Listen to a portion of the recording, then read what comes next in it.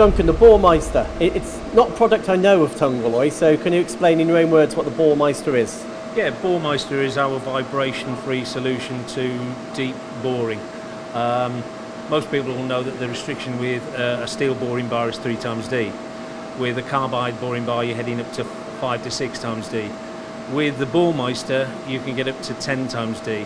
And the reason that you can do that is what we have is an insert that's sat within the bar that is allowed to vibrate and dampen the vibration, the simple harmonics that are created by a boring bar that's sticking out that far. Quite simple but clever as well, isn't it, the technology behind that? Yeah, it's a technology that's been around for a while, I suppose. It's our version thereof. We are very competitive on price. Our heads are interchangeable with other manufacturers. We've combined it today with a brand new turning grade that we have, our 9200 series, which is the new generation of insert for steel.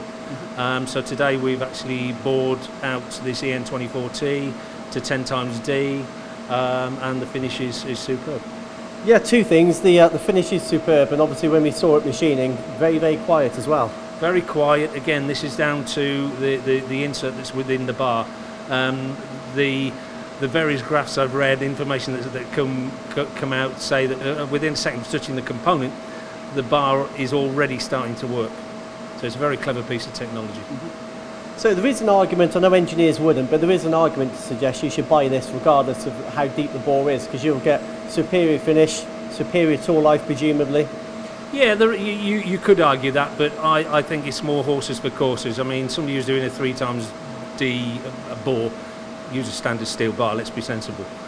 This is aimed at deep boring, where you want superb finishes.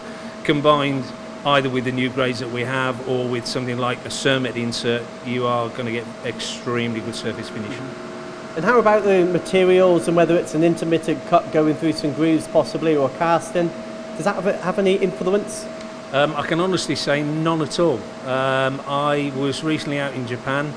As part of the demonstrations, what they'd taken was a component and sawn a section out of it, so it had become an interrupted bore.